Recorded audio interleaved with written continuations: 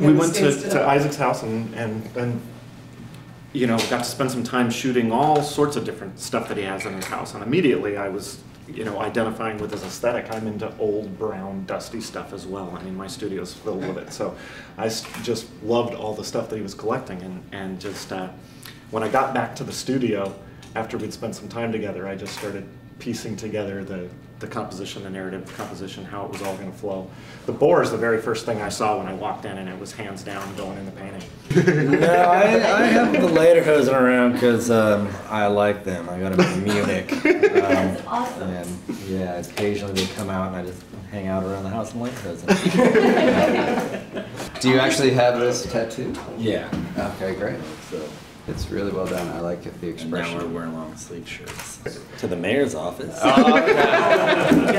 Isaac, can you tell us the significance of the knife? In the clown's hand. I didn't paint the painting.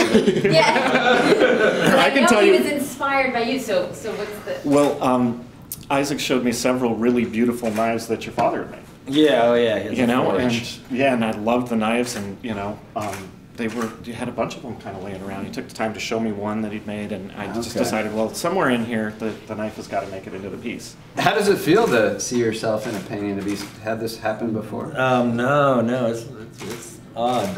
Right now, it's extra odd. It is early in the morning. It's early in the day for me. Is it? Yeah. I'm gonna wake up. It could be a dream. It could be a dream.